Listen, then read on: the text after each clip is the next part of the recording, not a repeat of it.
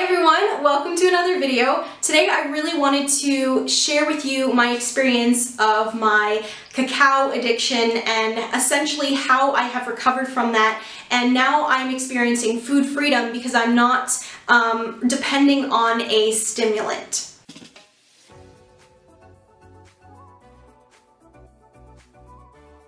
So 18 weeks ago, I made the really tough decision to quit eating a particular food that was not healthy for my physical being, my mental being, and my overall physical state and mental state. So I was addicted to cacao powder and cocoa powder. Cacao powder and cocoa powder contain caffeine, and they also contain theobromine, which is a neurotoxin, and because these two stimulants are within the cocoa bean, when I was having it, I was literally having it every single day. I'd have cocoa or raw cacao powder in my ice cream to make chocolate and ice cream, and I was literally in love with it. I was obsessed with it. I was at the point where I was having it every single day for months on end because I couldn't go a day without it. So it's not just simply that I was addicted to the taste, because I love chocolate. That's always been my favorite flavor as a child, chocolate ice cream.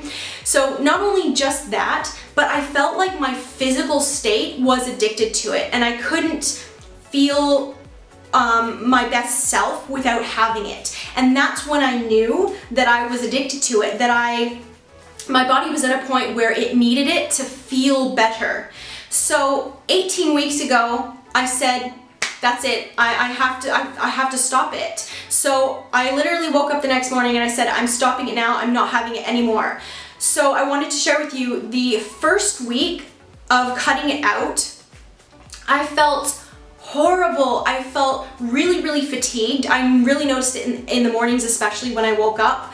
Since I didn't get my caffeine fix, my theobromine in my cacao, in my ice cream, I felt very tired, and I felt when I did my workouts, I typically did my workouts after my chocolate banana ice cream. When I did my workouts, I didn't feel like I had the energy. I felt like really heavy and sluggish and tired.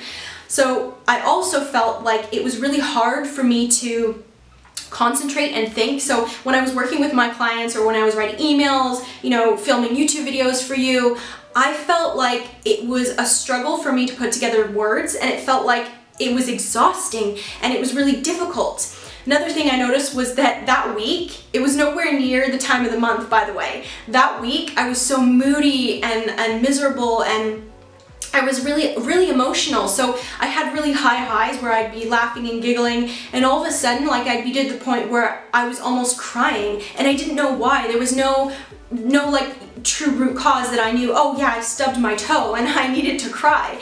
There was nothing seriously wrong in my life at that point. It was strictly because of the cacao. So those are the types of symptoms that I had within a full week. It was at least 7 days where I experienced that.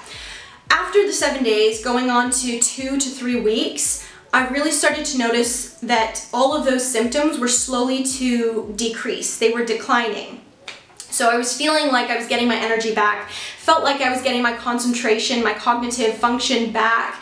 I felt like I was more stable emotionally. I felt so much better in all aspects of my life. I felt more happy just in general. So I wanted to share with you that I had struggled with an addiction. It was a physical, spiritual, mental addiction, whatever you want to call it. I was addicted to it, and I was so in denial about it, actually. I didn't want to give it up because I loved it so much and I was obsessed with it. But if you are struggling with an addiction or a food stimulant, something that is not healthy for your physical body, it's not healthy for your well-being, whatever it is in your life, if you are addicted to something, if you have an obsession with something, and it causes negative symptoms or negative outcomes in your life, then you have to really push yourself and be strong to cut it out, get rid of it. And I mean, since I've stopped it, I have replaced it with carob powder. Now carob powder is free of caffeine, there's no caffeine, and it does not have theobromine, the neurotoxin, in it. So it's completely safe to have. But I noticed actually when I switched to carob powder, because it has a chocolate-like flavor, carob powder, but it's not actually like chocolate. It doesn't taste as chocolatey. It doesn't have that true chocolate flavor like cacao or cocoa powder does. I haven't felt addicted to it. I felt, I mean, now I have carob powder and ice cream to make chocolate ice cream once a week, and sometimes not even. Like, I don't have that craving for it. I don't have that need to have chocolate and ice cream anymore. And I feel like I've as I said in the beginning of the video, I feel like I'm experiencing food freedom. So essentially for me, cutting something out of my diet has led me to feel happy, abundance. It's led me to feel free. So another point to this video is that if you are afraid to give something up, especially if it's a food, and you're afraid that you're going to feel restricted, ultimately when you give it up, you will feel free because you are no longer being attached to it. You're no longer being controlled by it. So that's how I felt. I hope this video inspired some of you. If it did, please hit the like button. And if you're new here to my channel, subscribe for more because I help you guys live a healthy vegan lifestyle. I will see you next time. Bye!